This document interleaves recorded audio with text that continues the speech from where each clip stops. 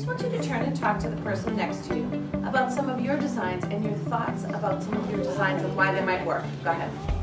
When I saw this teacher's level of excitement and the creative thinking that her students had in solving the problem, I felt like, drop the mic, my job is done. This was great. How do I clone this in 33 more buildings? So on this one, where is Heck Holland going to be?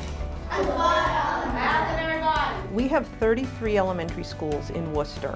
That's 25,000 students, 1,800 teachers. And what's the other one for the other side? There was something in my career, some teacher, some program somewhere that inspired me to be a scientist, and I want to make sure I'm doing that for our 25,000 students. So when I think about what success looks like in the district, that's in two places: success for my teachers and success for my students. Success for students is that they're engaged in the learning, there's critical thinking, and that they're thinking bigger about the world. They're not just memorizing vocabulary or doing multiple choice tests, but they're problem solvers and real world thinkers.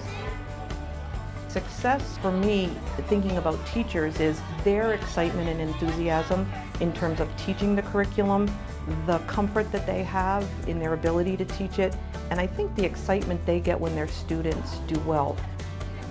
One of the things we love about Engineering is Elementary is it not only hits the engineering standards for us and greatly supports the engineering design process, but every EiE unit also ties to a science content standard. So it's almost a 2-for-1 for our elementary teachers.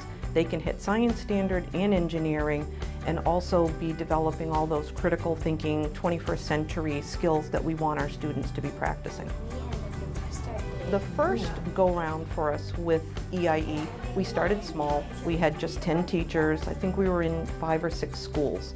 And we saw how it worked. They went back to school, implemented, we followed up with these teachers, and at the district level, what we realized is for us to support those teachers, we need to have some sustainability.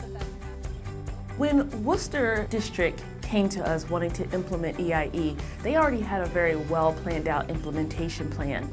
And what was great was they were open to collaborating with us to sustaining that implementation over years. So it wasn't just about training teachers, it was about training trainers that could then train teachers and keep the implementation going over the course of many years. Dell partnered with Worcester and the Museum of Science to expand the EiE implementation. I feel really good at the elementary level that we now have a resource for our teachers that has great professional development in one day. Ease of implementation.